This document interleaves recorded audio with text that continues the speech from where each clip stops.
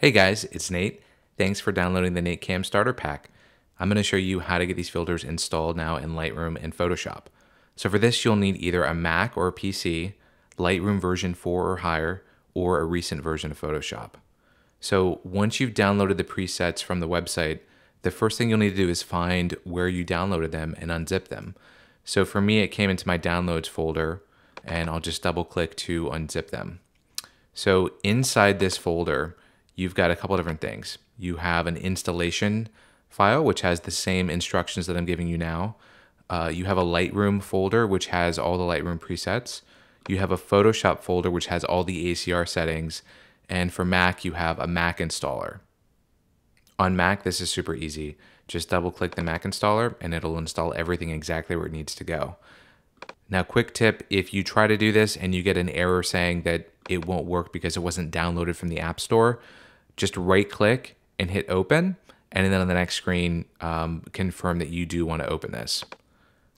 If you already have Lightroom open, you'll want to go ahead and quit it and then reopen it so that it can find the new presets that were just added.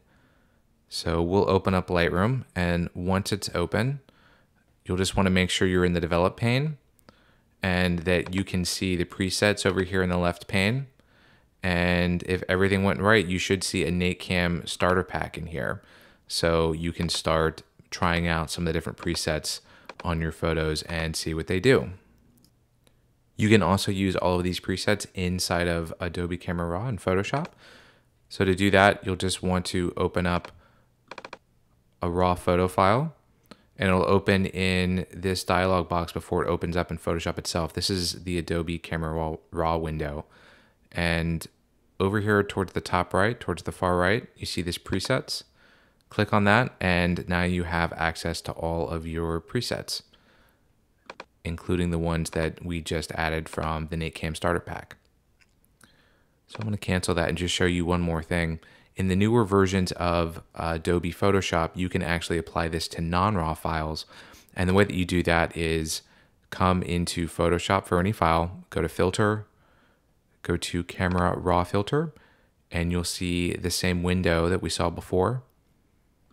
Come to your presets, and now you can apply all of these different presets on top of the existing JPEG file.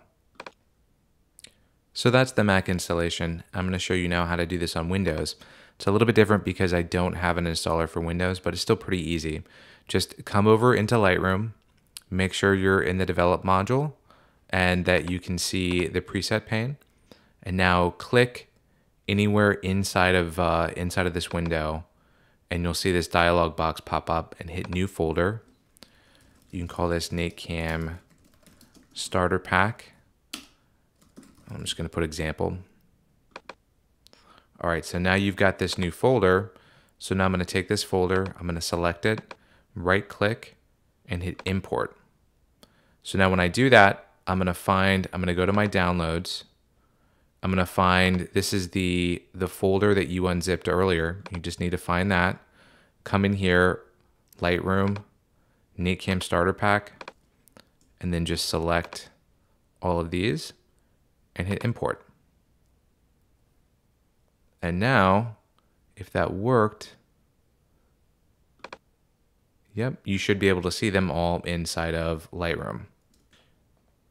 Now to install the Photoshop settings in Windows, you'll need to actually go into your File Explorer and go back and find where you downloaded this and unzipped it, and find the Photoshop folder and the ACR settings folder. And you'll need to take all of these files individually. Don't take the whole folder.